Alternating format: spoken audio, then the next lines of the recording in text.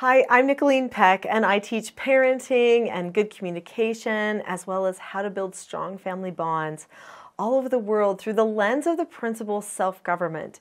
And in this video, we're talking about how to show your child that you love them.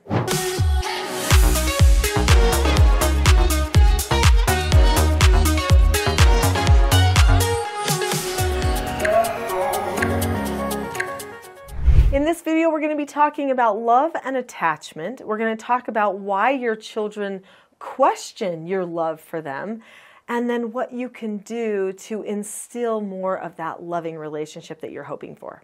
So this whole channel is all about self-government. Learning self-government actually has to do a lot with the people around you and your relationships too, because when a person learns self-government, it's about having a change of heart. That means that you have decided that you ought to be a different version of yourself and you're making a change. For many people, they make those changes because they've recognized in the relationships or the people that they're surrounded with that there is a need for a change in order to improve relationships. So when we teach our children through parenting, one of the biggest teaching tools is actually the way that we feel with them. So our attachment, our bonding with them. In fact, that is the first basic need that any person has, is to feel attached or bonded to their parents. So this is the very first, most basic thing that we should be helping our child have. And that is actually that seed of love, feeling like they belong to you. Everyone needs a feeling of belonging. And so we want to focus there first. If you want your children to know how much you love them, then you need to always be helping them understand that they belong to you, that you accept them for who they are and how they are, and that you are there for them no matter what. I remember when I had a child who had some kind of bad body odor. And, you know, there's these times where children will go through body odor phases. And I remember having to tell myself, I cannot choose to be disgusted by that.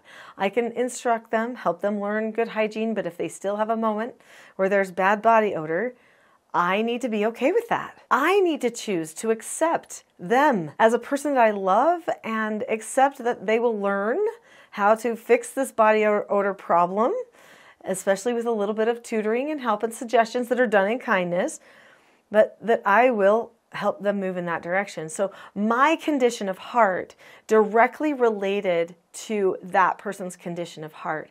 In fact, I was noticing this particular person was starting to feel a little bit like they weren't as connected. They didn't talk to other people as much. They started feeling a little bit more down on themselves.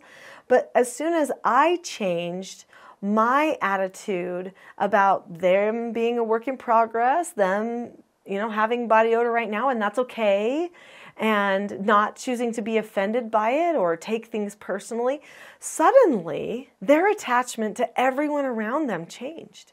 When I was a therapeutic treatment care parent for troubled teens, so I raised 4 children of my own that are my biologicals, and then I had multiple children who I did therapeutic treatment care for. These children came from diverse backgrounds, diverse religious, ethnicity, but also oftentimes situations of trauma, neglect, those types of things, and they would come into my home.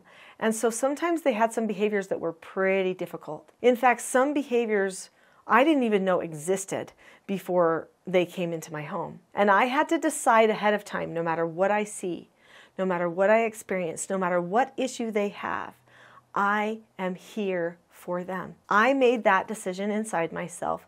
And then, you know what? They felt safe talking to me about the problems and making plans for how to fix things. Sure, sometimes they didn't like being held responsible or accountable for things that they would do, but they knew it was safe and it was okay, because they could feel that I hadn't judged them. I hadn't compared their weakness to my strength or to somebody else's strength, but I took them where they were and then I helped them move forward.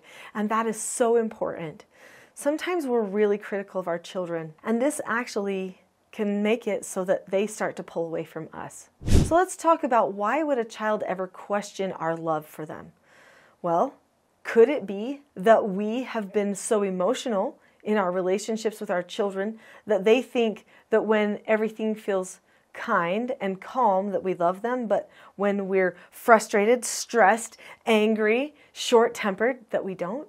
It's possible. People interpret emotions like that. And children who are immature, who do not have the ability to reason, they don't have the experience, the life experience to know why a person would be behaving the way that you are behaving, they might interpret that as, oh, they don't like me, especially if your child is a pleaser. There are some people that have a tendency to want to please other people. That's not necessarily a bad thing. It's just a tendency. They feel other people. They care about other people. They sacrifice for other people. These are good things, but they also can be hurt if they don't feel accepted by another person. And they can detach quickly if they feel like it's not safe because they can't please that other person. So you need to look at your own behavior. If you feel like your child is pulling away from you, you've got to examine, what do I need? Do I need a new way to communicate?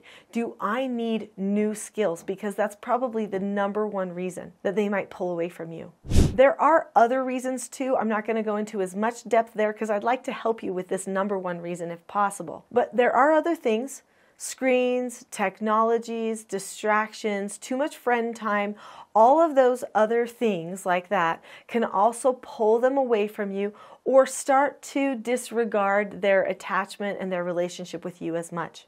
Now here's another one that might surprise you. Sometimes children stop thinking their parents love them if their parents don't stop them from doing bad things. There was a time where I was speaking to a group of adults and a woman confessed that she had done every single bad thing that she could think of just because she was hoping that her mom would tell her no, that her mom would care enough to stop her because she wasn't sure if her mom cared about her and loved her, and her mom never did stop her. Isn't that sad? Our children want us to tell them, nope, there's a boundary there. That was not okay. We need to correct it. They want us to do it, but they want us to do it in a way that shows that we truly do care and love them and that it's safe to be corrected. So how do we do that? Well, this is the Teaching Self-Government channel. If you have subscribed to this channel already, then you know everything on here is about learning the skills and the principles of self-government so that you can have a proper tone and structure in your communication in your family where they can feel the love, they can feel the calmness, the acceptance, the trust, the mercy, forgiveness. They can feel the open-mindedness, the understanding. Those are all tone elements. And then they can feel the structure too. So what is the structure? What should that look like? Well, the family plans what type of family they want to be, and then they plan out their communication, and they prepare to communicate with each other using certain skills that everyone understands. Skills like following instructions, accepting no answers and criticism, accepting consequences and disagreeing appropriately. They learn self-regulation skills and what to do when a person's starting to go out of control, how to correct someone in a way where no one has to take anything personally, but it's all just safe. How to set goals together, how to play together and have fun together, but not ruin the productive times too. Those are all things that you can learn through the skills and principles of self-government. In this video, I'd like to start you off with one skill. It's actually one step to one skill. The 4 basic skills of self-government all start with the same step, and that is to look at the person. When your child is talking to you, stop, pause, look at the person. Actually listen to what they are saying to you. And then if you want to take it a step further, repeat back what they told you. Don't just immediately tell them that's wrong, or that's right, or you didn't think of this, or you did that not good enough. Don't go there. Listen, look, listen, appreciate, repeat back to them so that they know. And then give them advice. There's actually something I teach in my TSG parenting course called parent counseling sessions. When you do a parent counseling session, there's 14 steps of a process that you go through with your child to help them take ownership over their own behaviors, their communications, their relationships, but also to bond and connect with you and for you to show them how you understand them too as you're solving problems together. This process is very helpful to learn. There are so many other skills and principles of self-government that we could talk about and that I can teach you, but maybe you'd like to have a little bit of a preview of what those skills are. So there is a video on this channel. It's a full-length class called The Not So Known Secret for Parenting Success. If you click on the link to that video now, you'll learn about some of the nuts and bolts of the tone elements and structural elements of self-government that you can use in your family so that your children get corrected with love and so that you can start forming a relationship with love. They want their heart to be turned toward you. In fact, we need it. Click on the link to The Not So Known Secret for Parenting Success now.